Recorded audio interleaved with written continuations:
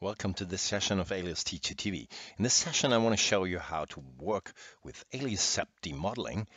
And my example is a Fiat 500. I will show you how to build it up quickly. And also, I show you how to add some details like the door handle and the panel gap for the door cut. If you want to follow my video, it's very useful to download my PrefSet. The thing I want to model is wheel arches and sidewall. So let's go closer to the first one. And for wheel arch, I need a degree 1 circle. So that's also set in my view. Make it bigger and split it up with detach. Get a white cross, snap it. Shift gets a second cross, also snap it. Spacebar splits it up and delete the low part. Now I can move the CVs like that. With this degree 1 curve, I have to make an extrusion, which is a normal extrude. And this will create the alias SubD. So like that. And I can see the SubD now in box mode, where you can see one face, which is surrounded by 4 edges and also 4 vertices.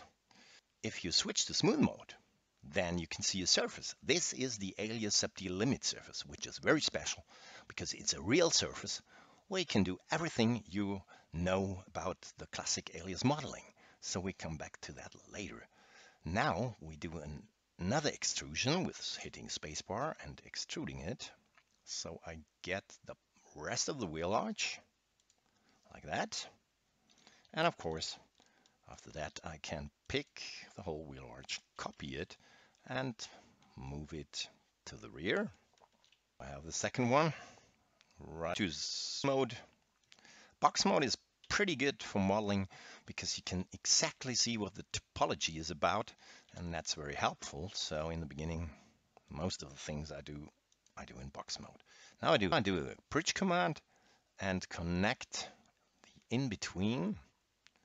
So 1, 2, 3 clicks on the left, and also same on the right.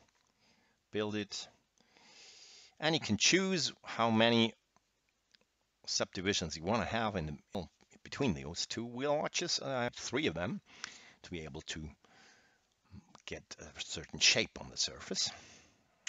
Front, I need maybe an additional extrusion, so I go there, but that's just a global extrude. So that's this one, and just extrude a bit and maybe scale a bit to straighten the whole thing. All right, and the same thing in the back. I take those 3, extrude a little bit and straighten, and maybe just adjust those a bit further. All right. Upper part of the sidewall, I can select all the ones here on top and extrude those globally. Yeah, we don't have to see those. Then straighten the scaling and a little bit of twisting. And we move it, and also this one. So you can do some fine tuning already at that date. So now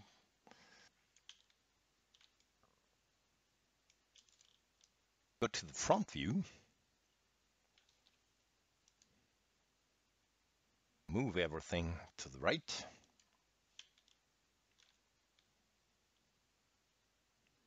And so, all right, looking from the front, we can put now some shape on the whole thing.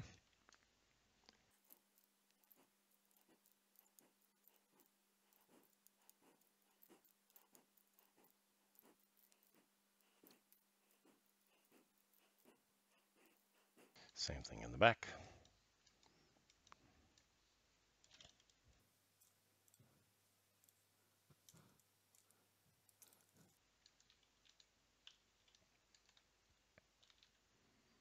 It's not so much to do. So, all right. And what is very helpful is to crease the wheel arch, the edge loops here, the ones second row, this one and that one. And I set them to crease. This will give a sharp edge, so you can see it in the smooth mode. And the amazing thing is we can put a fillet on top of it, but we come back to that later on. But now I want to do the rest of the car, the center section, with all the windshield, front hood, roof, and so on, to create a closed shape. The trick is now to count exactly. So I do a degree 1 curve, which is also prepared in my SubD menu. And I click exactly the same number of clicks like we have on the sidewall. Leave out all the details in the front. Go up. Then a straight one. So now for the windshield, we are free to click.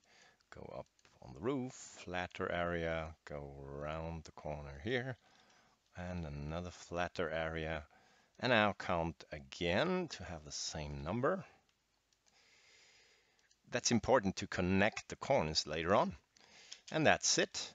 And now we do an extrusion right from the middle, which is a global extrusion from there to the Y direction, box mode 2. So I can see it, and it's a bit coming inward, so I scale it already a little bit. And the second piece of extrusion the same, so I hit spacebar, go out a bit, and scale a bit again. So now we can see what happened in the top view. And so as we can see, I'm a bit too short here in the front, so I stretch everything.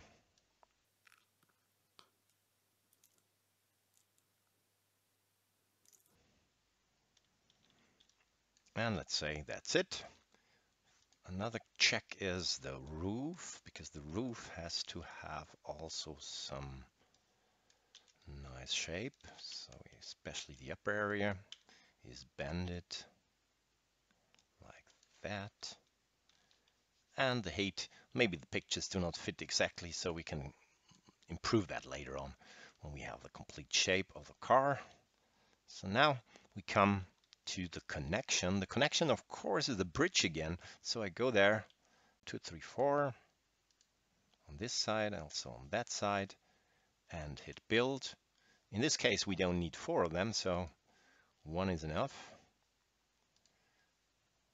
That's the minimum approach, of course, in this situation at the moment.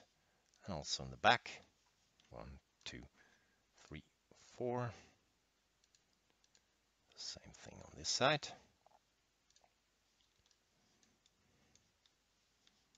And we can add more details pretty soon. So 1 row around this shape, of course. So I pick the edge loop and extrude again.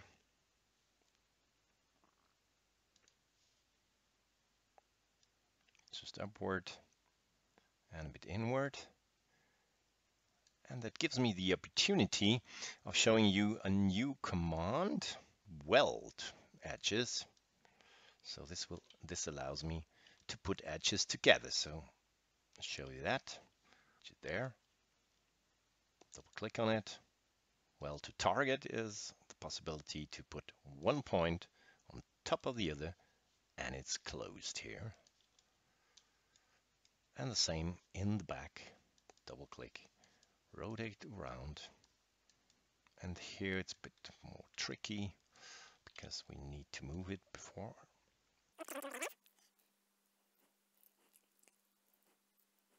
In this case, it's a huge gap, so I don't go up to the gap. I add another edge here, which I do with insert edge and use the perpendicular mode. So I go there, move it up, hit spacebar. That's it. And now I can weld again. Welding can be done also with edges. So I show you this. Click the edge and click the other edge where you want to connect. And then everything is connected, and fine tune a little bit. So I have to adjust the whole thing. So after these adjustments, I'm creating the line for the windows. Degree 1 curve, of course, and 1, 2, 3, 4, 5. So I go all around the window cutout. So like that. And pick the curve and put them in 3D position. So I move it, go to the front view, rotate a little bit. I should bend it, but let's say that's okay. And then I do an extrusion, a normal one, in this direction. Like that maybe. And probably a second extrusion right after that with this one. Just move it a bit up. And now in the right view, some fine tuning, which I do quickly now.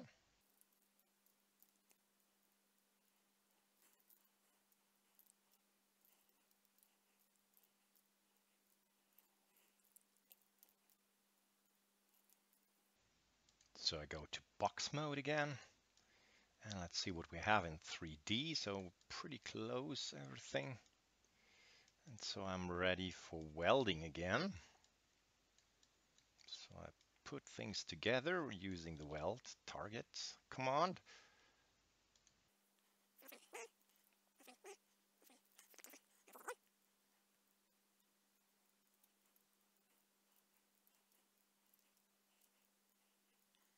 We find out when we look at it that there is 1, 2, 3, and it's only 1 here. So I need some additional subdivisions here in this area, which I do, of course, with insert edge.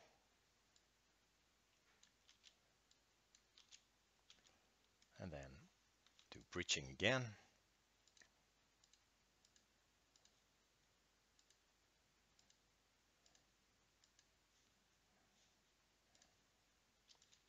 And last thing, we subdivide here and do some extrusion with the edge loop.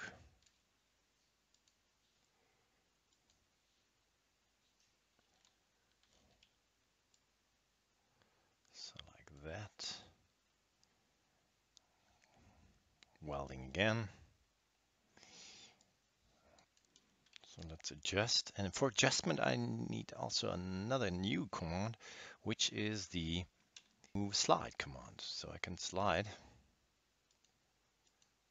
wherever I want my little vertices.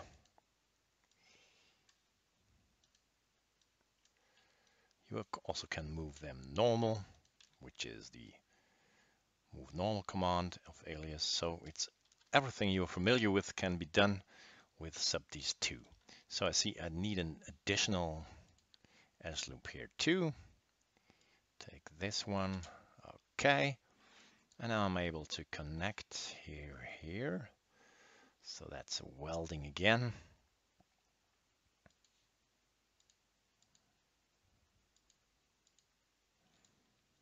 Okay. And this one looks like a triangle, and it is a triangle. So I'm welding.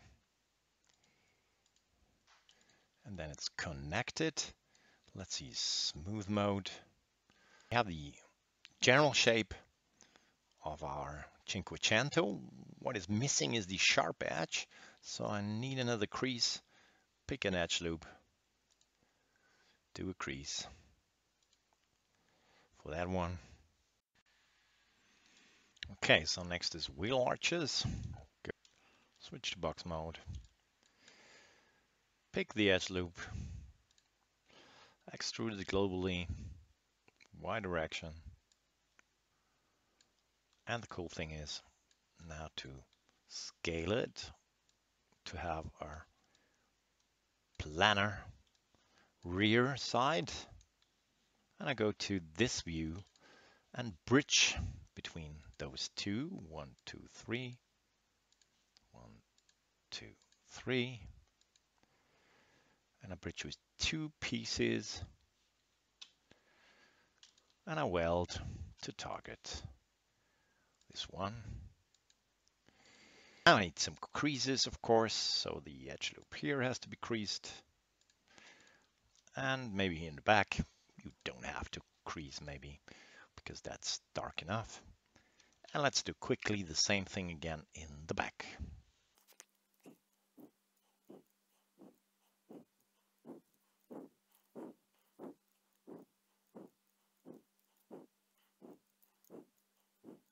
And a few more things to do. So one thing is getting rid of the triangle here, which is pretty easy. So we just insert edge, take that CV and slide it a bit. And it's a rectangle. Now we just hide everything else and do the symmetry. So picking, edit, duplicate, switching back to box mode and switching on the CVs, because now we have to glue it together and start with symmetry modeling. So that means I pick all the CVs in the middle, weld tolerance. Now I have one object, and this object can be used for symmetry modeling. So this is this one.